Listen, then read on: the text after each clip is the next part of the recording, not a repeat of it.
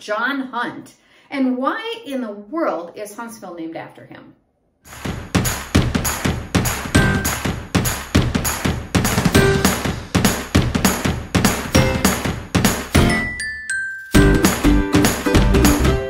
Hey friends, it's Paula Tisch, your favorite Huntsville realtor. Today we're going to talk about the history of Huntsville, Alabama and how it got its start. If you like my videos, please like and follow on all the socials, Atlas with Paula, and right here on this YouTube channel.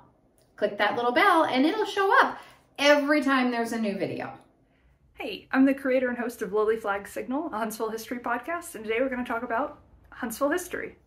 In 1805, John Hunt came to what is now called Huntsville. He settled near the Big Spring. When he settled there, he decided to call it Hunt Spring. I guess some people like things named after themselves. I don't understand the draw, but I mean, I guess that's what happened.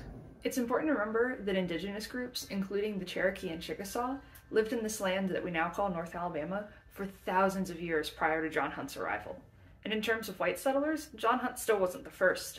There were the Kreiner brothers who lived a little bit north of Huntsville, as well as James Ditto, who lent his name to what we now call Ditto's Landing.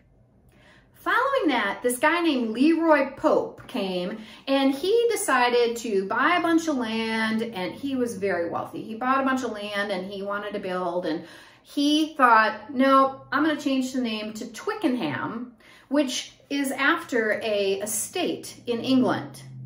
The people of Hunts Spring did not enjoy that very much. You got to remember, this is post-Revolutionary War, and many of the people that lived in Hunts Spring / Twickenham had fought in the Revolutionary War. They were not very pro-British, and they were not excited about having a place called Twickenham. In the early 1800s, white settlers thought of North Alabama as part of the new American frontier.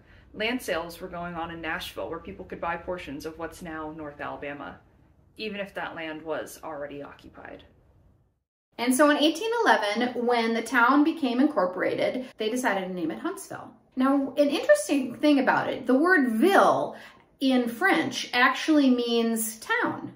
So it's like Hunt's Town. And the idea of naming the city with a French word in it was very popular to people because the French had supported them during the Revolutionary War. So therefore, Huntsville. This was also during the lead up to the War of 1812. In fact, in November of 1811, a town charter officially changed the name from Twickenham to Huntsville. However, the name lives on in the historic district downtown, Twickenham. In 1816, Mr. Pope decided to donate land for the courthouse. This became the very first capital of Alabama. How about that? Did you know that, you guys? I didn't know this. I didn't know any of this. So Huntsville became the very first capital of Alabama in 1819. Alabama has had a lot of state capitals. Actually, when it was still a territory, the capital was a now abandoned town called St. Stephen's. Huntsville's first courthouse was completed in 1818, and the city became the capital while the state constitutional convention was in town. We got statehood a year later in 1819, and then the next year the capital was moved again to Cahaba, and then Tuscaloosa, and then finally to Montgomery, where it is today. Now, this is all pre-Civil War. Before the war, Huntsville became a very popular trading center for cotton.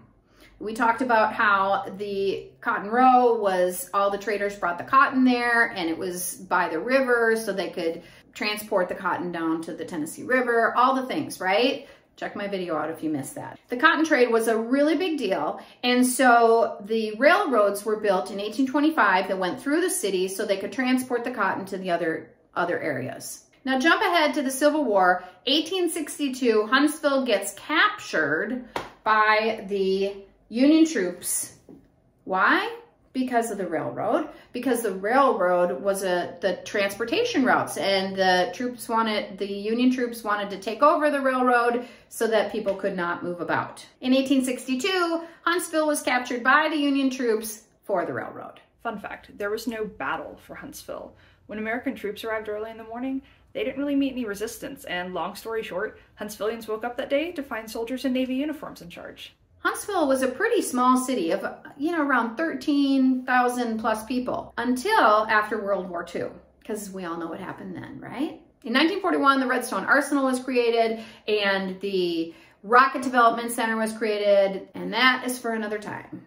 What we now know as Redstone Arsenal was used by the US military for chemical munitions and manufacturing during World War II. After the war ended, there were a few years of decline before it was announced that the rocket teams would be moving to Huntsville. So that's the story of how Huntsville became Huntsville. There's a lot to know about Huntsville's history, and if you want to learn more, you should check out the podcast, Lily Flagg Signal. We have new episodes every Monday.